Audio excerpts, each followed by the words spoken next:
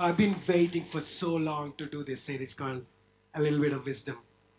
Hasn't wisdom helped us? A little bit of wisdom helped us. In the last few months, have you ever had somebody walk up to you and give you a piece of advice that kind of changed your life and trajectory? It probably helped you to make a good decision. In fact, I had one person in the month of January who was talking to me about ministry and the kind of transition that we were going through as a church. I was going through as personally as a leader, and I was talking to this man of God, and he told me a very important thing, and it was a good piece of wisdom. He said, "Hey, listen. When it comes to the kingdom of God and the work of God, emotions should not overtake the work of God. Your emotions should not rule how you serve God." That's what he told me. It really helped me a lot. It really helped me to make some good decisions. Some decisions that would have, I would have postponed given a choice. I would have postponed coming to Lemon Tree from Tabernacle. I would have postponed a lot of stuff. But I'm glad I had somebody who walked up to me and dared enough to tell me, don't let your emotions stop you from doing what God wants you to do. You would have had some people like that who had given you a little bit of wisdom, simple piece of wisdom that kind of changed everything that you did. That kind of helped you to make good decisions, right decisions. Sometimes decisions you didn't like, but they were necessary. Life, the entire our life is a series of decisions. Decisions, good decisions, bad decisions, right decisions, wrong decisions. But life is a series of decisions. Oh, how much we wish that we would make our life work with good decisions. Because we know that every now and then the life around us, life throws a curveball at us, throws a stumbling block at us. As we are cruising well, we find ourselves facing a big wall, facing a stumbling block, facing a bump, and you just don't know how to react to that at that point of time. A financial struggle, or a job change struggle, or a relationship struggle, or a moral, ethical question, ethical struggle, a health struggle, or probably a spiritual struggle. But we often face face in our life things like this that will make us stop for a moment and wonder, I wish I know a little bit of wisdom. I wish I've had little more wisdom so that I could make good decisions, right decisions, so that I can make my life better. The Bible has its own how to make life work literature. We call it wisdom literature. Specifically, 3 books written by a king called Solomon actually give us a lot of wisdom about life, about different areas of our lives: financial, relationships, morality, ethics, spiritual, health, friendships, life at large, speaking, relationship, everything, all kinds of things. He covered a lot of stuff. In those 3 books, he has put together so much wisdom. We're not going to go through all the 3 books. We're going to just focus on one book, and of course, we keep going back to the other 2 books that he has written: Proverbs, Ecclesiastes, and Song of Solomon. All 3 of them are called wisdom literature, the Old Testament. Now, usually we have a very simple rule in our church that each year we have one book study. We don't do more book studies. We just do one book study and one character study, and things like that. We have a system by which we want to teach you. But this year, while we did already our book study, which is James, we did a series called Real Mature from the book of James. We covered the entire book of James and taught you wisdom for practical Christianity. But when we were doing that series, I felt that I need to teach you Proverbs this year too. I know it's a second book that we're going to do, but there's so much for us to learn for everyday's life that I thought it'll be good. Now, I know to do the entire Proverbs, the book of Proverbs is going to take forever, eternity for us, right? So what I'm going to do is just take bits and pieces of wisdom from there, specifically theme it around certain things, pertaining our lives, and what does the wise man offer to us? A little bit of wisdom. Every week, we will look at one piece of wisdom that we can learn about certain area of our life: relationships, our words, our jobs, friendships. We'll talk about those things. Over the next 7 weeks, we're going to look at this series called Little Bit of Wisdom, and learn 7 good things, 7 pieces of wisdom for our life from this book. If you look at the book of Proverbs, the first 9 chapters, he spends time making a case for wisdom. He talks about why is wisdom, why is it important for us to have wisdom? What is wisdom? Where does the wisdom begin? What can wisdom do for us? If there is, if you don't have a reading pattern of Bible reading pattern for you every day, or even if you have, I would challenge you throughout this series, memorize the first 9 chapters of Proverbs. Go back and memorize the first 9 chapters of. It's going to change your life, man. It helps us so much because it's going to keep teaching us why is it important for us to have wisdom in life. That without wisdom, we will mess up everything in our lives. Without wisdom from God, we will make bad choices, wrong decisions, end up in wrong relationships, invest in wrong places, and find ourselves in a sinkhole, sinking down. If you want to avoid problems, if you want to avoid mistakes, I know you can't avoid problems, but mistakes. If you want to avoid bad relationships, if you want to avoid bad investments, this book is the best book to read. The first 9 chapters teach us on why is it wisdom, and the rest of the chapters, that is from chapter 10 to the end of Proverbs, it's almost a list of Proverbs. Like, they are not categorized even. Each verse is a piece of wisdom by itself. And so what we did for this series is pick up those things and try and categorize them for us to have a better understanding of Proverbs. Does that make sense? So that we can have a much better learning. And obviously, we are not going to look at everything that the wise man talks about. It's just our goal is that we can create a little bit of interest inside you so that you would go back and study on yourself and learn more. So we'll focus primarily on the Proverbs, the book of Proverbs, though we will grab some more insights from the other 2 books too. So why Proverbs? Why we are talking about wisdom? Let me ask that question and then answer that question, and then we will look at this entire sermon into 2 parts. Why? 3 reasons why we are doing this. Not in your notes, so you want to write down your notes. All right, if you need a notes, we have notes ready for you. So this is a good habit that capstonians need to develop. Start writing your notes. Start writing your notes. You won't forget anything. All right, so why wisdom? Number 1, because wisdom is supreme. Because wisdom is supreme. Proverbs chapter 4, verses 7 says like this. Wisdom is supreme. Repeat after me. Wisdom is supreme. There is nothing better than wisdom in this world. There is nothing that you can acquire better than, more than wisdom in your life. In fact, he goes on to say, get wisdom.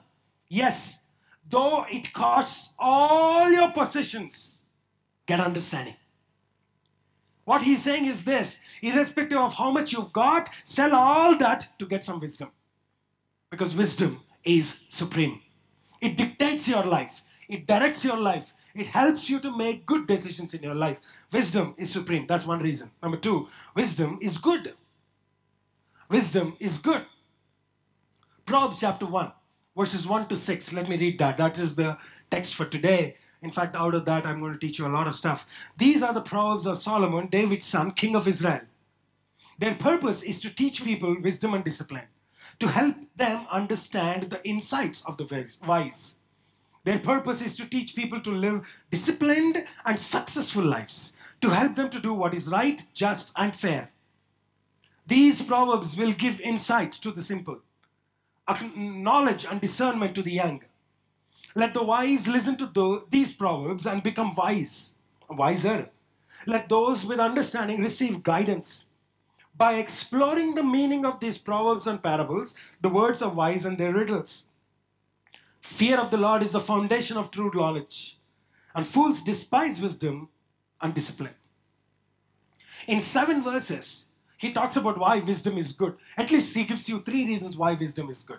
I'm already giving you 3 reasons why we are studying wisdom, right? Now, why wisdom is good? He says wisdom is good because it's practical. You want to be successful in life? Have wisdom that comes from the Word of God. Get this wisdom so that you can actually be successful in everything that you do. It's a practical thing. That's why we are learning wisdom. We're learning Proverbs. Number two, wisdom is good because wisdom is thought-provoking.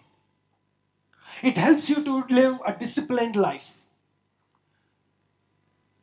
It helps you to make good decisions, even though they are hard decisions, you will still make them because you know this is the right way to do it. They are thought-provoking. Wisdom, Proverbs are intentionally provoking, by the way. They help you to live a disciplined life. In fact, verses 2 and 3, he repeats the word discipline twice, right? In verses 2, he says, well, I'm teaching you all this so that you can have discipline. I'm teaching you all this so that you can have a disciplined life. They're thought-provoking. Wisdom is good. Wisdom is good because they're pragmatic.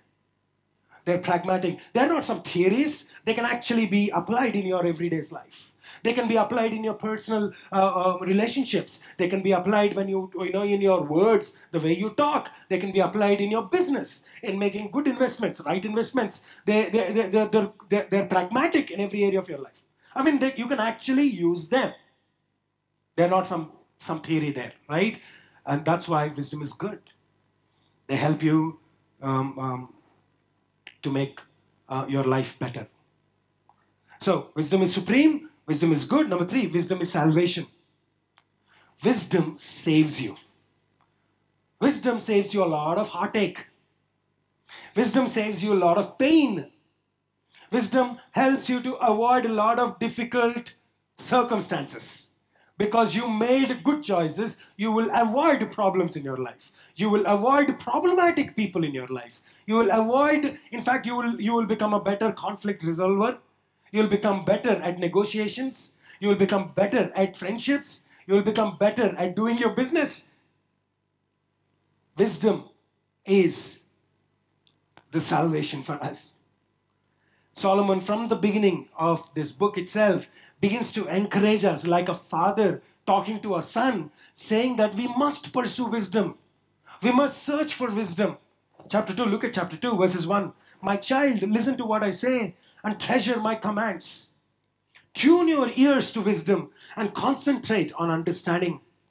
Cry out for insight and ask for understanding. Search for them as you would for silver. Seek them like a hidden treasures. Look at how many times he's almost literally begging us, He's saying, hey, don't ignore wisdom. Search for it. Look for it. You will find it. It's like a treasure, man. It's better than silver. It's better than gold. It saves us. Saves us a lot from being a failure. The reason it is salvation is because in Proverbs chapter 26, verses 12, he gives the opposite case.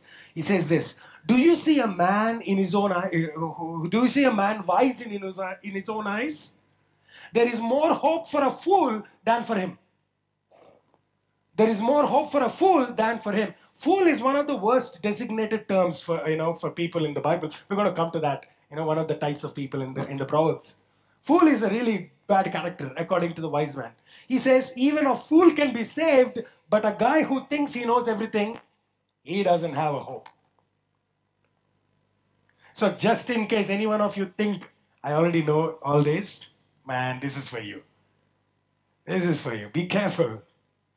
I've already read Proverbs so many times, I already know what you're going to say. Nah, you're worse than a fool. There is hope for a fool, not for you. Do you see a man wise in his own eyes? There is more hope for a fool than for him. Wisdom saves us. That's why we need to pursue wisdom. So what is wisdom? Now, I cannot define it exactly as it is, but I can, from the Bible itself, I'll show you in verses 3, he basically puts together what wisdom looks like. The purpose is to teach people to live disciplined and successful lives, to help them to do what is right, what is just, and what is fair.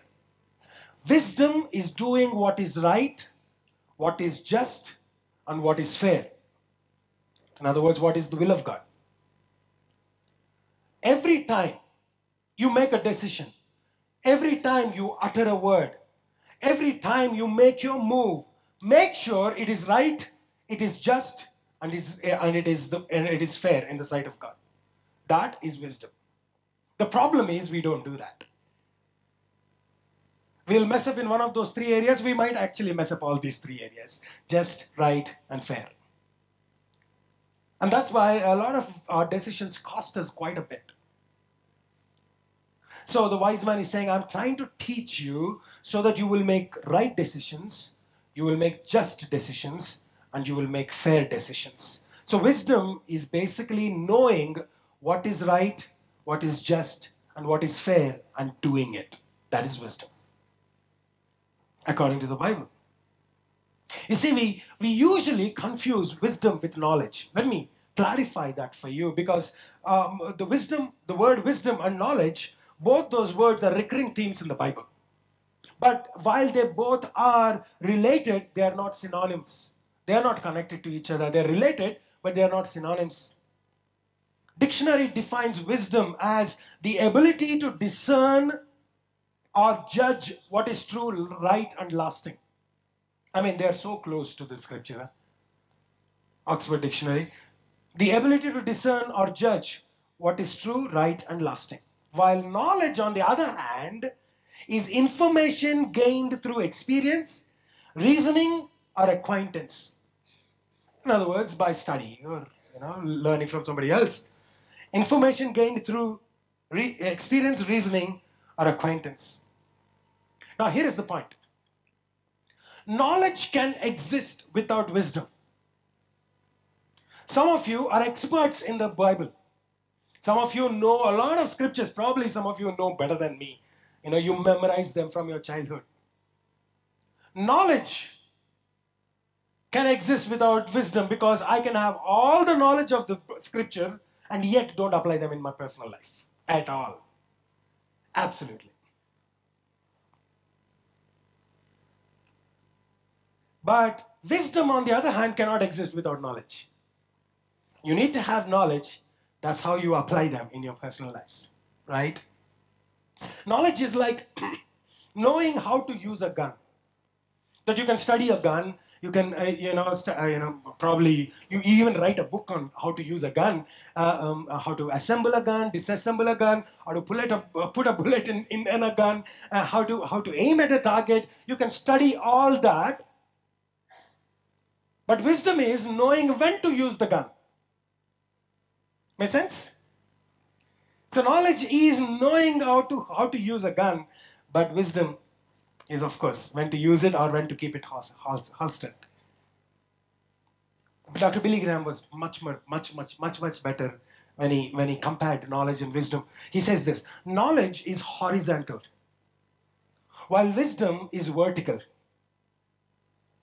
Knowledge can be gained through everything that is around us, but wisdom comes only from above. It is vertical. Knowledge understands God, while wisdom walks with God. That's the difference. Some of you have knowledge of Jesus so much, but you don't actually walk with Jesus. In fact, this whole series is to stir you up towards that. That don't just limit your Christianity to your knowledge. Use it in your personal life, since it's necessary for you to use it in your personal life. Knowledge is gathered over a time through the study of scriptures. It can be said that wisdom acts upon what it has learned through knowledge.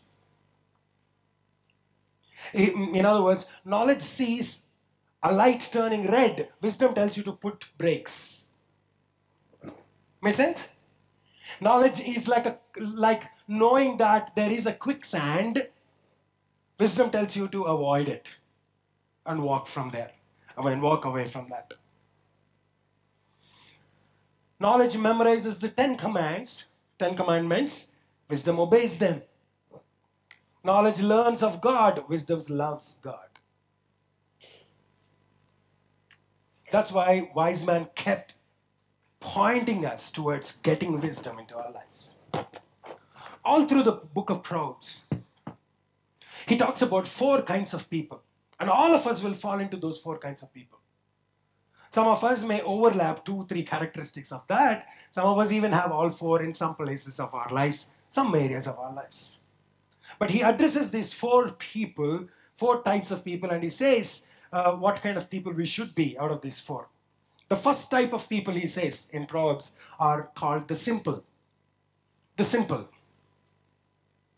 They are not wise because nobody taught them to be wise. That's all. They're ignorant, in other words. They didn't know any better. Some of our children do certain things which we are watching by sidelines, and we are trying to tell them, don't do that, don't do that, don't do that. But at that point of time, because they do not have experience, they do not have the knowledge, they make those mistakes. They're simple, not because they know, not that they know what is right, they just don't know what is right. And that's why they end up making mistakes. That's why we forgive our children. That's why we give another opportunity for young people. In fact, that's whom he defines simple as. He says, he calls all the simple people as, all the young people as simple people. Especially when it comes to marriage. Proverbs chapter 7, verses 7. I saw among the simple, I noticed among the young men, youth who had no sense. I know our church is a young church, huh? But we will keep making mistakes because we didn't know any better. So then, how do we help them? Time helps them. That's the cure. Over time, over experience, they learn. They make mistakes, they make bad choices, and they learn from them. If you teach them, if you correct them, through their experience, through time, they will learn. So that's why parents, don't be frustrated with young children who are right now making bad decisions. I'm not saying excuse them for bad decisions. I'm just saying don't be frustrated with their bad decisions. They will learn. They will make mistakes. They'll break their legs and they'll get straightened out. If they are learners, by the way, teach them to be a learner anyway. Simple. There's a second category he talks about. He says there are fools. The fool. The fool is someone who knows what is right and still decides not to do it. A fool is someone who knows what is wrong and still decides to do it. Make sense? That is a fool. This is one kind of person, the wise man keeps going back to.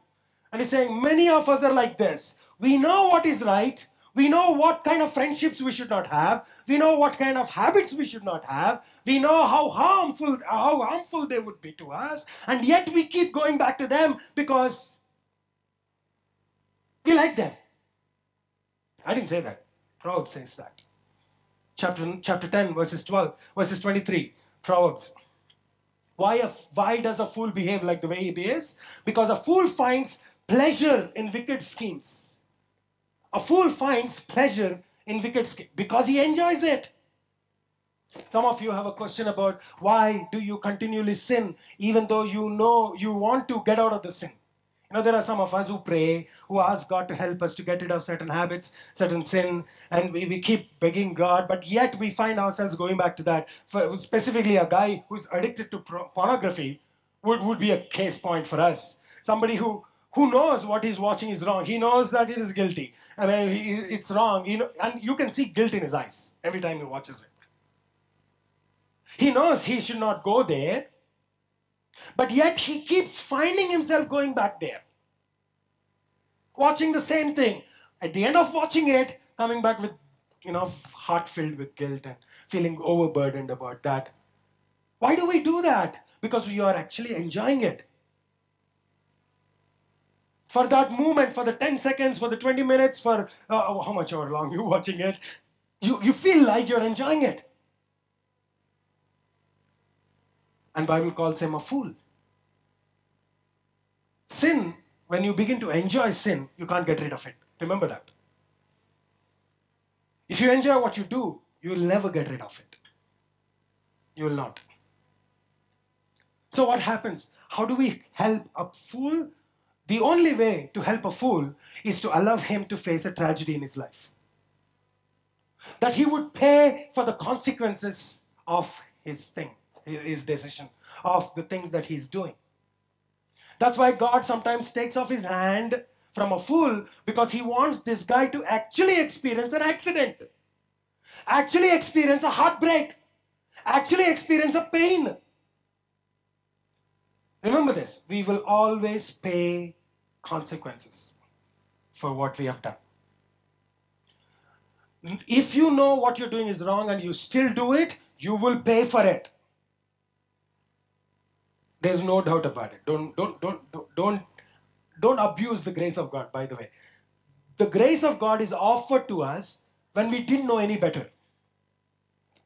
We didn't know what we were doing is wrong. We didn't know we were sinners. So the grace of God enables us to see that we are sinners and offers free choice for us to get rid of that and walk and follow God. But once you know Christ and you begin to understand what is right and what is wrong, and yet choose to do what is wrong, you will pay for it. You may not come back to Capstone again, but this is true. That God will bring punishment to you because you know better. So a fool has to pay with his tragedy, and that's when he will learn. Hopefully he will learn. There's a third category. He calls them the mockers. The mocker. If I have to correctly define him, he's a fool on steroids. He's like one step more than a fool. Not only he knows what is right, but he decides not to do it, and then he goes on to criticize and judge people who are doing right. He's one step more, right? He decides not to do what is right, and then he goes one step more and starts making fun of those who are doing what is right, pulling them down in front of others by mocking at them. Now, a fool may have a hope, but this fellow doesn't have a hope. Trust me. That's why don't you ever, any of you, make fun of others for the sake of it, for pulling down others. Because there is no hope for you if you start pulling somebody else's character in front of others. God hates mockers. Listen to me. In fact, Bible says this. Proverbs chapter 7 verses 8, he says this. Nobody can help him. Whoever corrects a mocker invites insults. Whoever rebukes a wicked incurs abuse. Do not rebuke a mocker. They will hate you. Basically, what Bible is saying is, don't even go there, man. Don't even talk to those guys. Don't even correct them because they are destroyed anyway and they will hate you for that. That's why I keep telling you, please be careful how you use your words. You see, this is what I've learned. Correct a simple, he will get you the next time. Correct a fool, he may ignore you. But correct a mocker, they will hate you for correcting them. And he talks about the fourth category. And of course, all through the scripture, he talks about them. All through his book. The wise. The wise. He knows, this is the guy who knows what is right, who knows, who decides to do what is right, who chooses to learn more and teach to others to do what is right. That's the wise guy. According to the scripture, these are the four types of characteristics shown to us. This wise man knows what is right. He chooses to do what is right. Then he learns more to do what is right. Not only that, he chooses to teach and help others to do what is right. Why? In fact, Proverbs chapter 9 verses 9 says this. Instruct the wise and they will be wiser still. Teach the righteous and they will add to their learning. And they will add to their learning. So in other words, this is what I've learned. Correct a wise man, he will thank you for that. Because he's growing. He will thank you for that. Why are the wise wise? That's the question. And that's in fact the second part of what I want to answer today. The wise are wise because they have the fear of God. Proverbs chapter 9 verses 10 says this. In fact, that's why, I paused there. Verses 9, verses 10 says, the fear of the Lord is the beginning of wisdom. Say that. The fear of the Lord is the beginning of the wisdom. Remember that. This is the little bit of wisdom that I want to give you. The fear of the Lord is the beginning of wisdom. The knowledge of the Holy One is understanding. There's no better piece of advice that I can give you. If I can take all the books in this world, all the knowledge that I've got, all the wisdom that I've learned from others and through my own life, this is the only piece of advice that I can give you. be in fear of you, your God. Fear of the Lord is not being afraid of God. Don't confuse fear and being afraid of God. Fear of wisdom begins and ends with God. It ends with fear of God specifically. It isn't fear like a fear of being struck by a lightning, or like a fear of being struck dead through in an accident. It is a deep, abiding reverence for who God is.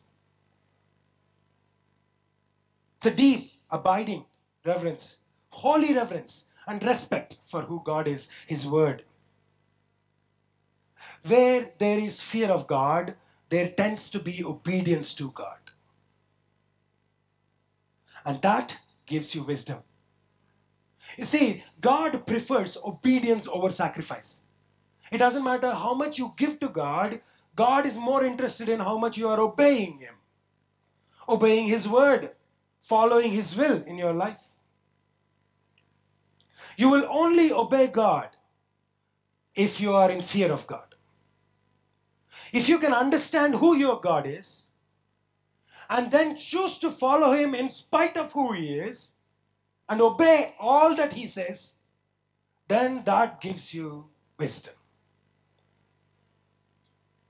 Somebody said like this: failure is being successful at the things that really don't matter. Failure is being successful at things that really don't matter. What things don't matter? The fame that you're looking for doesn't matter. The popularity that you're searching for doesn't matter. The money, the fortune that you're trying to make for doesn't matter. The fulfillment that you're trying to find through friendships, through relationships, through compromising your morality doesn't matter. You may be successful in your job. You may be successful in your business.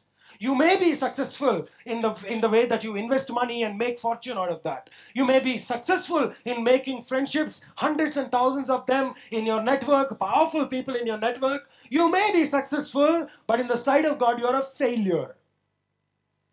Because you missed one thing: fear of God. Chances are that there are people here today, this morning, in this place, who don't have the fear of God. Not that you don't want to have the fear of God, but just that you took God for granted. And that's why this morning I want to remind you 3 things about God that you need to remember always. Number 1, God is sovereign. God is sovereign. We have this picture of a God who is merciful, who is loving, who is benevolent, who forgives all our sins, who died on the cross for us. In fact, that's what we remembered as we partook in communion. We have that picture. Sometimes that picture of a loving God can blur the actual essence of God. That we forget that God is the boss, that God is sovereign. Solomon got it right in 1 Chronicles chapter 9, verses 11, chapter 29, verses 11. This is how Solomon sings. Yours, O Lord, David sings, yours, O Lord, is greatness, the power, the glory, the victory, and the majesty. Look at the description of God. One step after another, and after another. Yours, O God, is greatness, the power, the glory, the victory, and the majesty. Everything in heavens and on the earth is yours, O Lord, and in this kingdom is yours. This is the greatest king ever lived on the earth, the most powerful man on the earth. He's singing out to God and saying, my kingdom? It's not my kingdom, it's your kingdom. In other words, he's saying, my life is not my life, it's yours. We forget that your life, you forget that your life, your job, your business actually belongs to God. When you forget that, you don't have fear of God. When you forget the education that you've got, the promotions that you're receiving, the skills that you've got as a musician or any other skills that you've got, everything belongs to God. You forget that for a moment, you will stop worshiping Him. You may be singing songs, you may be making melody, but you're not worshiping God. You belong to God. God owns you. You better remember that. He's sovereign. He's a sovereign ruler of the universe. No, there is no higher authority. He's all powerful, so that no one can force him to do anything against his will. He's ever present, present everywhere, so that no one can hide from him. He is all knowing, so there is nothing to know about for God that he's unaware of in your life. You can't hide anything from God. He already knows everything that you are. You can hide it in front of people. You can put a mask in front of people. You can't put a mask in front of God. He knows you. He owns you. He said, the best part is this, that in spite of owning you, he's actively involved in your life and giving you a choice to make a right choice. That is the love of God. That's why we partake in communion. That's where we come to understanding, oh, this is a loving God. But in this, we forget that he is the one who is the owner. God's rule is supreme, paramount, and absolute. Over everything in your life. Your children belong to God. Their future belongs to God. Their purpose belongs to God. So don't you own your children, huh? They belong to God. Isaiah chapter 40 verses 28 says this, do you not know, have you not heard, the Lord is the everlasting, the creator of the ends of the earth. He will not grow tired or weary, and his understanding no one can fathom. Let me just make a statement and then I'll move on to the next one. The problem with us is this, that we find it difficult to accept God's authority. God's authority over our life, over our money, over our children, or our jobs. We forget honoring him for who he is because we lost the concept of his majesty. With a little sense of majesty, the sense of the majesty of God, you can make your life better, But because you lost your sense of majesty of God, you would walk into the church anytime you want. You would not feel like worshiping God because the singer is not singing well. The sound is not coming out well. You don't want to sing. You don't want to lift up your hands because you don't feel like lifting your hands. You want to stand however you want. You want to sing whatever song you like to sing. If you don't like the song, you don't sing. You lost the fear of God. Have you forgotten that for God, the music doesn't matter, the lights don't matter, the sound doesn't matter? Do you forget that God is God? The moment you forget that, worship becomes stale, everything becomes mediocre. What you offer to God becomes mediocre. That's our problem.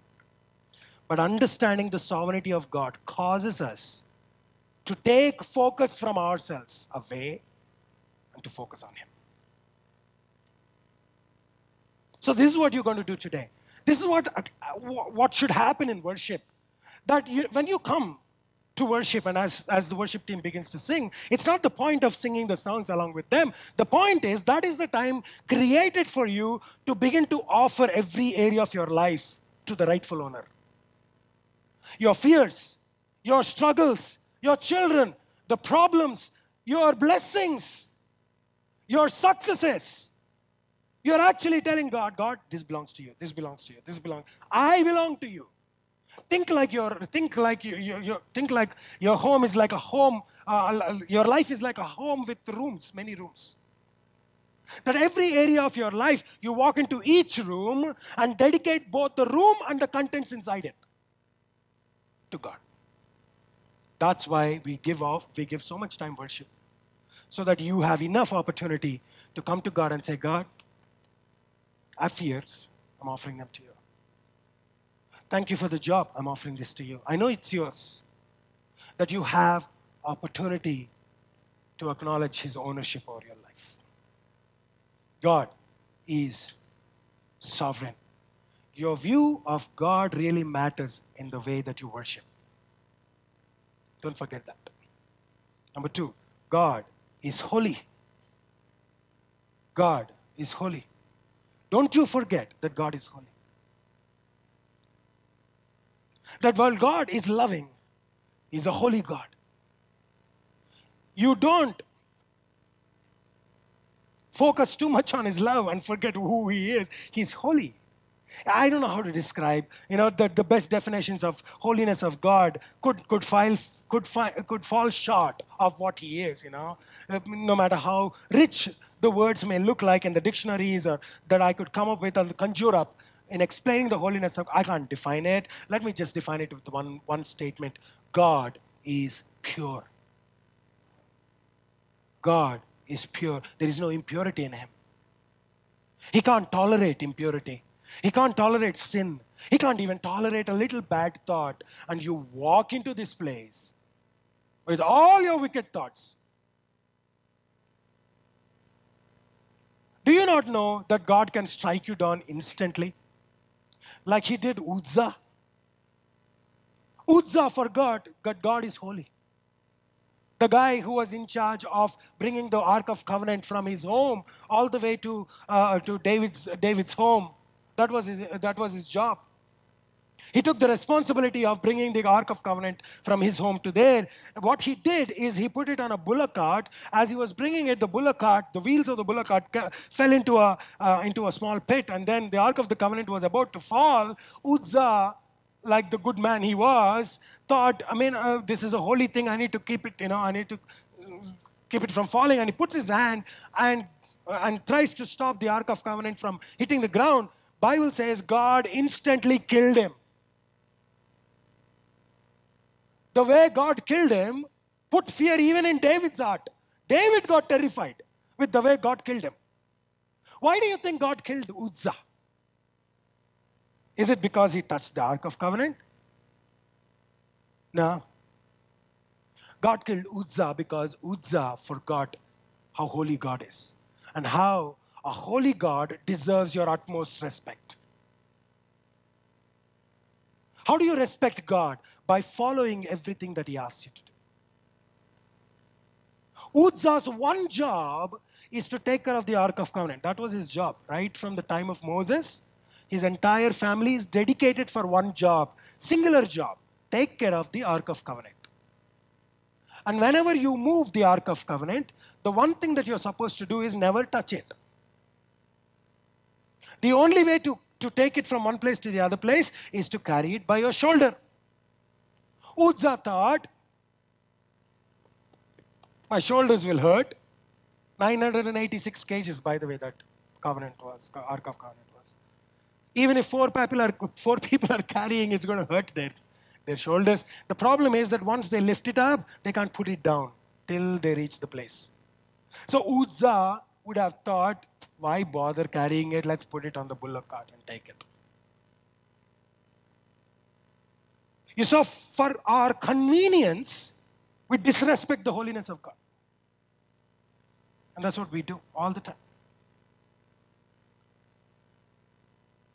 That's why our worship doesn't bring that sense of awe inside us, because you don't have an awe of God inside you. You forgot how holy God is. You forgot that you don't deserve to stand here and lead worship or sing songs or stand here and preach. That none of us deserve to do what we are doing. That we could be killed instantly for the kind of unholiness that we have inside us. It was the love of Christ that saves us from the holiness of God, by the way. Remember that. Thank God for Jesus. God knows that He would kill you instantly. He could kill us instantly. But He loved us so much that He put Jesus in between us and Him. You better not forget it. While remembering the sacrifice of cross, don't you ever forget the holiness of God. God is holy. Number 3, God is right. God is right.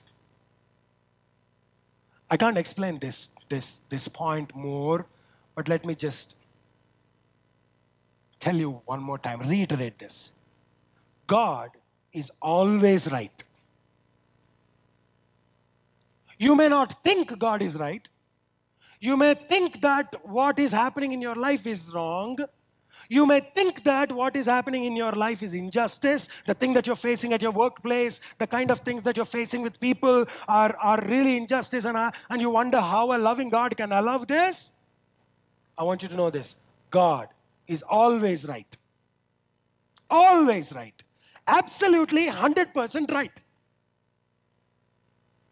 If you forget that, you're going to be bitter against God. If you forget that, you're going to keep crying to God, keep questioning God, keep walking away from God. You got to understand, God is always right. How can he be always right? Because he knows. Describing the knowledge of God, John simply puts it in those two statements, those two words. God knows. God knows. Because he knows, he will always do what is right. He knows what's happening inside your heart. He knows what's happening around you. He knows what's happening at your workplace. He knows what's happening in your relationships. He knows what kind of decisions you're making. He knows how foolish those decisions were. He knows what kind of consequences those decisions would bring. He knows what kind of decisions what kind of consequences would come out of good decisions. He knows every single thing, even before they come to be. So he's going to be right. Absolutely right. 100% right all the time. So what he said in the scripture is always right. Not even a single thing is wrong in this. Every single word that has been brought to us is right. You may question it because of your own experiences, but this is right. Not you, not Einstein. This is right. Always right. Thousands came into this world. Thousands tried to prove this wrong. This has always stood the test of time. This is always right. I don't think anybody better than David can put it, into perspective for us. Let me read that. Psalm 19, verses 7 to 11. The law of God is perfect and reviving the soul. The statutes of the Lord are trustworthy, making wise the simple. The precepts of the Lord are right, giving joy to the heart. The commands of the Lord are radiant, giving light to the eyes. The fear of the Lord is pure and enduring forever. The ordinances of the Lord are sure and altogether righteous. They are more precious than gold, than much more pure gold. They are sweeter than honey from a comb. By them is your servant warned. In keeping them, there is great reward. Hey, listen, because God is right, he will always tell you what is right. Because God is holy, he will always tell you what is pure. Because God is sovereign, every plan that he gives you, he's got control of it. Everything that he asks you to do, he's got control of it. That's probably what Paul understood. When he wrote Romans chapter 8, verse 28, he says, he makes all things work out for the good of those who love him and are called according to his will. Now you make sense of that verse? Because God is sovereign, because God is holy, and because God is right, whatever he asks you to do, his will, because it is perfect, he will make sure everything works out for your own good. You see, he doesn't have to, but he chooses to do it for your good. That is the goodness of God. That, if you can understand that he's got everything under his hand, that he's a holy God, that he deserves my respect, my utmost respect, my utmost attention, that he's right and everything he says is right, so therefore I need to do it, then you have a fear of God. And that begins wisdom inside you. This is the little bit of wisdom that I want to give you. When I understand what it means to fear the Lord, I will live my life fearlessly. when I understand what it means to fear the Lord, then I can live freely.